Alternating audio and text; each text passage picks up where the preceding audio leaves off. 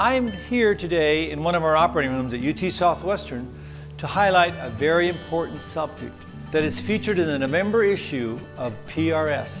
Every plastic surgeon should read these two articles and join the conversation as we discuss patient safety in the operating room for plastic and reconstructive surgery.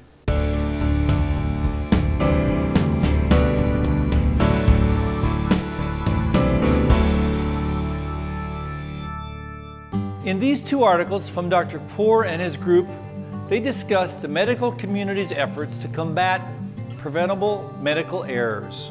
The authors conduct a literature review to identify factors with the largest impact on operating room safety.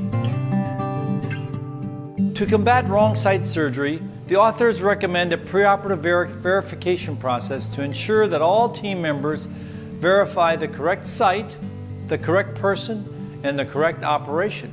For instance, in this patient, if we were operating on the left orbit area, we would have to mark that exact area preoperatively before the patient's even taken to the operating room, and then it's verified again during the timeout period. And that all has to match between the operating room staff, the surgeon, and the anesthesiologist. For more on this, we're going to turn to Glennis Parker, our director of our Outpatient Surgery Center here at UT Southwestern. Once we come back into the operating room, we perform a timeout. The circulating nurse asks everybody in the operating room if this is a good time for a timeout.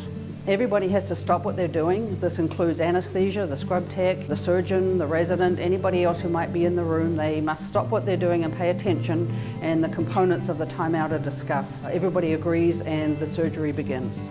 With risks including neural extremity injury and hip or knee damage, selecting the right patient positioning is also very important for overall patient safety. The authors note several factors that should be assessed preoperatively in an effort to select the safest position. The authors also provide us with a detailed discussion on the benefits and risks of the supine, prone, lithotomy, and lateral decubitus positions. Many patients have had previous problems, including neck problems, so we need to be very cognizant that we protect them in a safe position.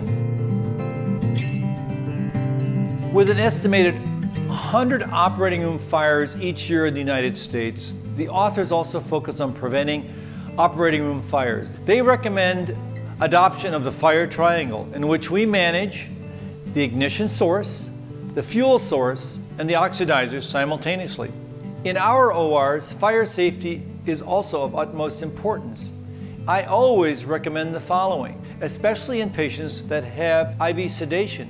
If they are going to just have sedation, before we begin the operating room procedure, we always stop the oxygen source, we remove the oxygen cannulas, and make sure it is out of range before we begin the operative procedure, especially if we're using electrocautery, which will be the ignition source for a potential fire. Many studies, including the two featured in this month's journal, reinforce one simple notion. The best way to improve operating room safety is clear and effective communication. The responsibility to promote and maintain safety should be shared among all the participants in the operating room, from the patient, the OR staff, and the surgeon. Together, we can reinforce and improve upon the safety of plastic and reconstructive surgery today.